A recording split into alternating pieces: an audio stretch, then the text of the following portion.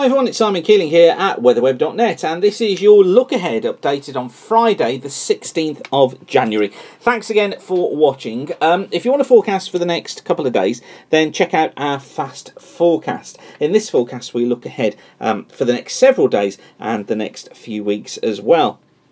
Now, of course, we've got our story in place of colder weather coming through during next week and the risk of some sleet and snow as well. But what you're going to find is people now jumping around over various different model runs because the GFS model, for example, updates 4 times a day, as do several others. And what you're going to find when we get to this sort of distance away, about sort of 4 or 5 days away from when an event takes place, what you tend to find is that the model has difficulty pinning down the detail. Its algorithms just aren't quite there in enough detail to pin things down. So when it does, it then goes with that story, and what it can do from run to run is knock each run out. So it can look as if each run isn't following the previous run in its detail. So what we do here is step back now and say, okay, the story we've got is for cooler weather next week, the risk of some sleet and snow, and if that changes, then so be it. If it's a major change in some milder conditions, of course that's something that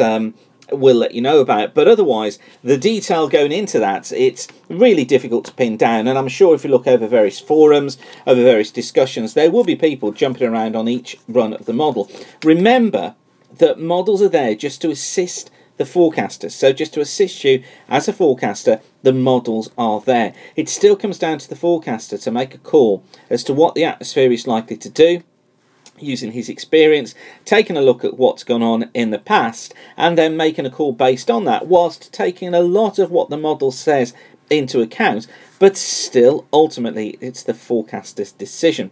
So how would you go about it? Well, this is a perfect example actually as to how the forecasting game in the medium term runs, because this is a comparison of the Canadian, the GFS, the ECMWF and the UK Met Office models, and this is the chart for next Tuesday. So for exactly the same time, midnight Monday going into Tuesday, you see how the overall pattern from the Canadian, from the GFS, from the ECMWF and from the UK Met is to put low pressure towards the northwest of Scotland. It's got a trough at 500 millibars in here, look, on every one of those.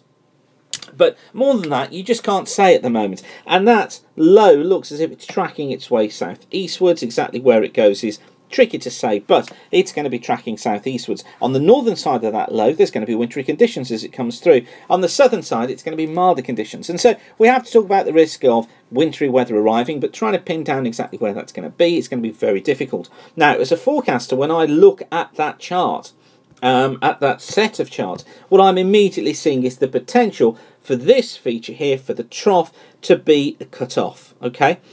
All of those, Canadian, GFS and UK Met, all already showing the potential for that cut-off. ECMWF, not quite so, but there's some things going on in here, but that's probably more to do with the increased resolution of the ECMWF, trying to pick out some stuff there. But it can be that it tries to be too clever with itself, so it almost trips over itself in the detail it's trying to put down.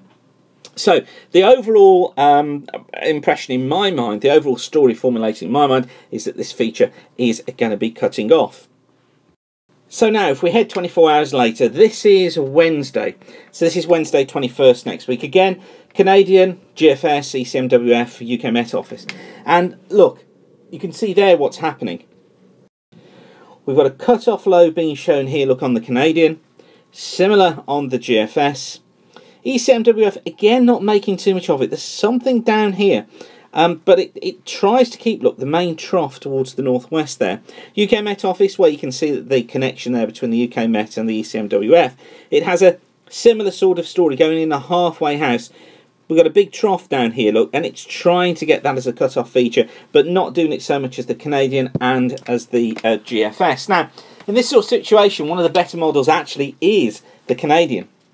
So this idea of this cut-off, okay, we're picking up on the Canadian seeing that, and on the GFS ensemble seeing it, possibly the UK Met. But these two here fall in line with my experience as to what happens to these features. And then if we go on for 24 hours, here's where we are on Thursday the 22nd.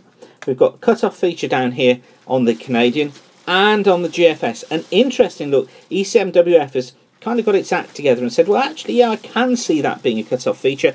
The UK Met Office, not really going for it. It's there at the surface, but it hasn't got a cut-off feature at 500 millibars. Now, as this cut-off comes in, of course, it brings in the northeasterlies, comes round the back of that low. It's Wednesday into Thursday that we look at the risk of catching some rain. But what happens behind that cut-off? It's the ridge that we need to be following here, because all models are building in that ridge idea. Now, what tends to happen here is that the ridge builds through, it connects into the high over Scandinavia, but don't forget that's pumping in warm air all the time here. So what it's trying to do is it can have the effect of weakening that Scandinavian high, which then allows for the high over Scandinavia just to weaken, to get squeezed, as we've seen here on Friday the 23rd of January. So the high look is getting squeezed in here as this warm air is pumping through aloft into the high.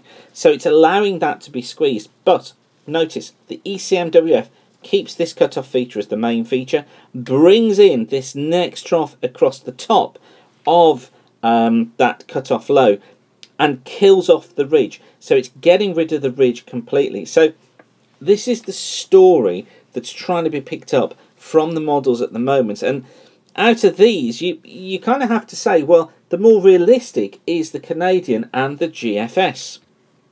They're the two that seem to pick out this idea of the cutoff low first in the Mediterranean. And therefore, that may well have a knock-on effect then as to how reliable the ECMWF operational is just at the moment.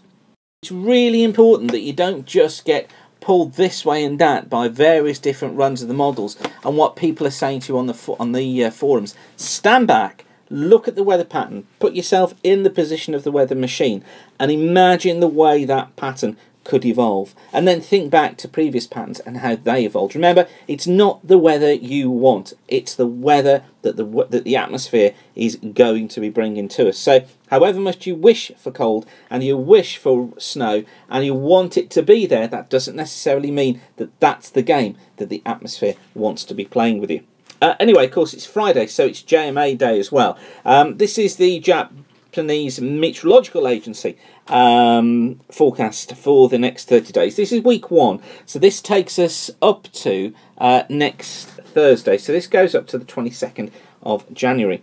And what this one's showing us is a big ridge building in the Atlantic above normal heights. There's the trough look across Europe. So it's certainly seeing that colder weather as well, coming in on a north or northeasterly down through the country. So this again just builds that idea of next week being a wintry week. And then week 2, from the 23rd of January going up to the 29th of January. This one, look, puts the trough to the west. There's the ridge. There's our trough feature. It's hinting at some sort of cut-off in here, exactly the same, but it's trying to get this ridge look across the top, as we saw there on the GFS and on the Canadian. So it's trying to pull this in, weaken the high out here, pull us into a northeasterly, try and get the high into northern parts of Scotland. So it keeps the east and the south cold, but gets rid of that cold spell up towards the north. And then weeks 3 and 4, so this is running from the 30th of January through to the 13th of February.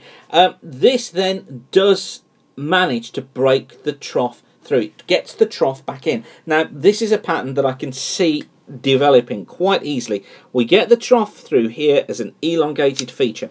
The ridge gets pushed down south because as that warm air comes in across the top, what will be happening is that behind it here, we're getting colder air coming in all the time. So imagine on this northern side of the ridge here, that's just being cooled off all the time with that flow coming into the back of it. So what happens is the ridge collapses away eventually and we get that trough feature building into place. And that's exactly what could happen during weeks 3 to 4, taking us into the middle part of February. That would bring us into a cold west to northwesterly flow. And at times, yes, there could be some wintry conditions around. But I still think the core of the cold is probably going to be during the course of next week.